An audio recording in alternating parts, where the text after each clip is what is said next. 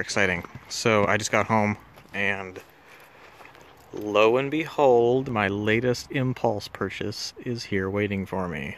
This is a 1979 Toyota pickup truck with an R20 and 5-speed. And over there is an 83 Toyota with a 5-speed diesel engine. That thing's phenomenal. Gets 42 miles per gallon.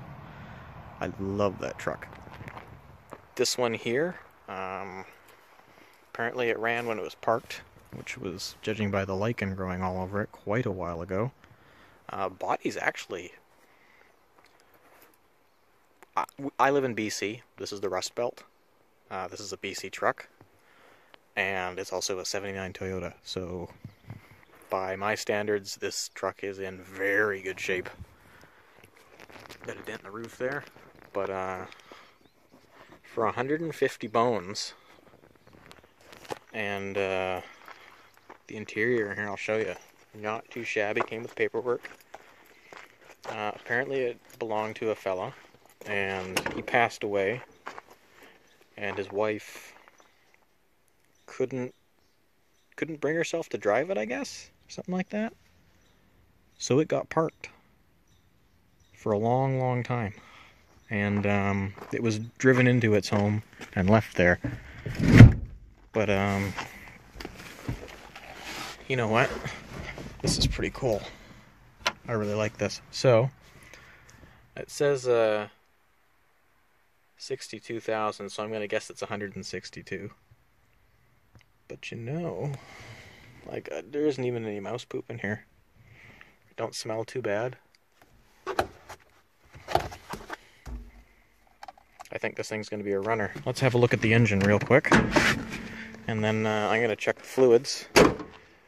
I know the rad's drier than a popcorn fart, so we'll have to put some rad coolant in it and see if it pisses out on the ground. But there's some mouse poo under here. Pull the air filter off, check that. Need some brake fluid. Clutch works. This thing's got cruise control, believe it or not. We'll pull the distributor cap. Check that out. All the fluids, and then we'll drop a battery in it and see if it goes. What is that? I think that's an air pump hose. So it would have been for smog, I'm guessing. Yeah, I'm guessing that would have been for smog. Yeah, I'm super excited about this. My God, I was stunned to find that one. And here, I'll give you guys a look at this one, too. I've only had this one 2-3 weeks. Ducks? That's weird. No water around here. So this one is an 83. As far as we configure, it was parked 96-ish in a barn. And this is an American truck. It's got typical soft spots in the floor. A little bit of surface rust here and there, not too bad. Somebody's done some Bondo there. Quarters and corners, good shape. Doors, good shape. Surface rust. It's got another soft spot here. This is pretty typical for these trucks. They get a hole in the floor right here. There is a hole here, which I put a little piece of galvanized over because it's noisy. The exhaust is cracked. And the interior is rough. The fellow we got it off of was using it as a work truck, and it didn't get much love. But 148,000 miles and 44 miles per gallon. So pretty skookum. Cost me, where I live in Enderby, to go to Vernon, which is south of me, to do grocery shopping. I forget what the round trip is, but in my Pontiac Vibe, that's a $12 trip. Probably more now because gas prices are pretty high. And this truck, less than $2.50. And diesel's $1.33 a liter right now, I think. So yeah, this guy here, I think highway gets 23. At least that's what the interwebs told me, the old gargler got some dents to knock out. I bet you we can knock that one out right now. Good as new. Probably from snow. Let's have a look here. Look at the box. It's not rusted out.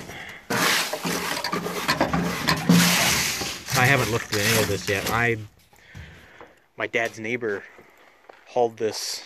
I live a little bit east.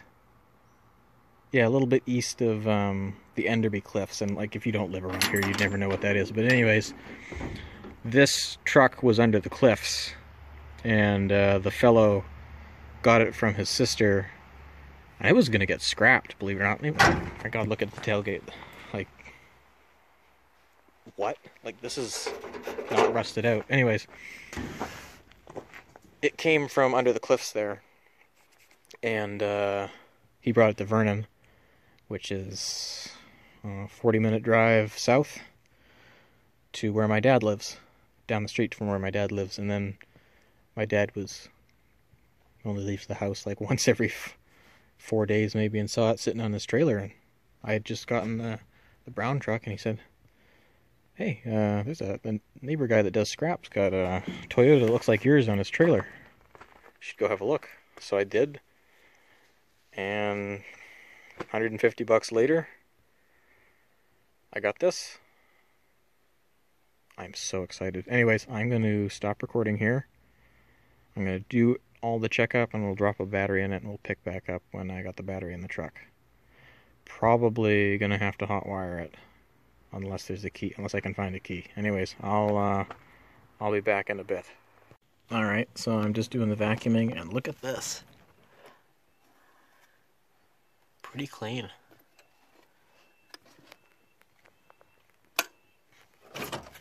I'm shocked. Nothing living in there. Definitely not what I was expecting, considering how bad the top looks, but pleasantly surprised. I did check, it does have oil in it. The oil's not bad looking. Wow, it's pretty clean down there too. I haven't been able to find any keys anywhere in the truck, so I'm going to take the steering column apart and pop the lock cylinder out so we can turn the ignition on. It's starting to get late. I've got a battery in them, and I'm not getting any power. This battery's charged, I checked it.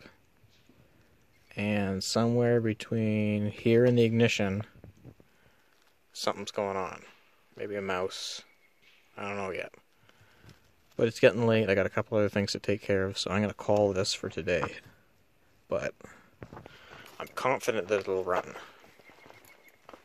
I vacuumed all the crap out of there too, you can see. All the crap from around the windshield. We'll empty the box out tomorrow. I'm guessing they had a camper, an import camper on here. I'm thinking that's the electrical for that. Got the chrome still on the plastic. So the other thing is, I just popped this off. Ow, just banged my head. Bloody low ceiling on this truck. And look at all that corrosion. So I've got to clean all this up. Got my sandpaper. Got my needle nose pliers. But they were nice enough to, on the back of the ignition here, to label everything. So hot wiring it will not be a problem at all. Very nice of Toyota to do that. Does look like we had a leak. If you look here on the bottom of the dash, and obviously here, there has been some water coming in from up here somewhere. There's even a spot of rust right here. So I'll have to address that. Might pull the dash off and have a look at the electrical under there. But for tonight, that's enough. But I'm not getting any power, like, not even the horn's working. Which, God bless Toyota. Couldn't be bothered to make a left and a right and a center. We'll just use all one. We'll just use all rights. FM radio and shortwave, I'm guessing. That's important. We have to find out if that works. We need tunes. Clean this up. Looks like he had this duct tape film.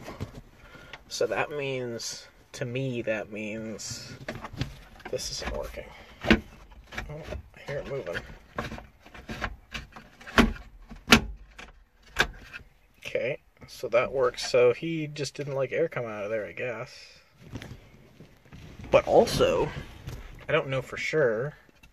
Maybe they just had this whether they didn't have AC or not, but I think this thing might have had AC at one time, which is insane. It's got a tack, which is cool. Yeah. I think that's it for today.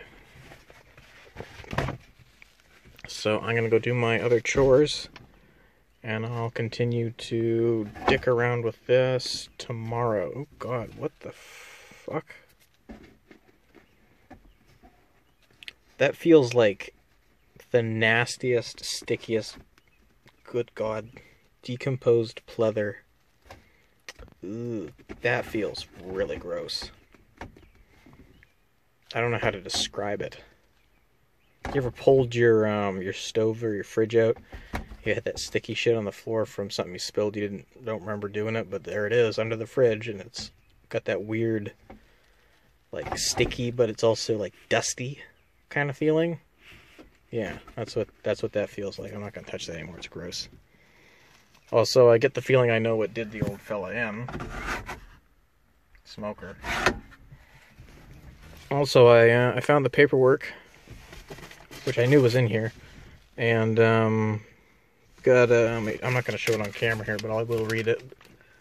He paid in 1981, and they've got this truck down as in 1980, which is incorrect because the stamp on the door says 1970. He paid $299 in 1980, which is a hell of a price. 1981, sorry, October 29th, 1981, Enderby, BC. Oh, I'm sorry. $299 was his insurance, and at the time, let's see here. It doesn't list the miles on here anywhere. But yeah, in BC, this is a full year policy. $1 million liability, collision deductible $100, comprehensive deductible $50. Premium $233. Man, that's cheap. You know what I'm paying for my 2005 Pontiac Vibe? Like $1,900 and change. $299. Paid by check. See reverse for warnings.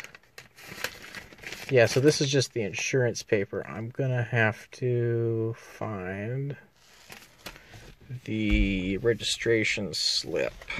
So I'll have to go to ICBC and file with them to find the registration for this lost registration, blah blah blah. Uninsured vehicle. It's been off the road long enough. If I can get a bill of sale from that fella or his sister, then yeah. All right. We'll talk at you guys later. Stay safe and have fun.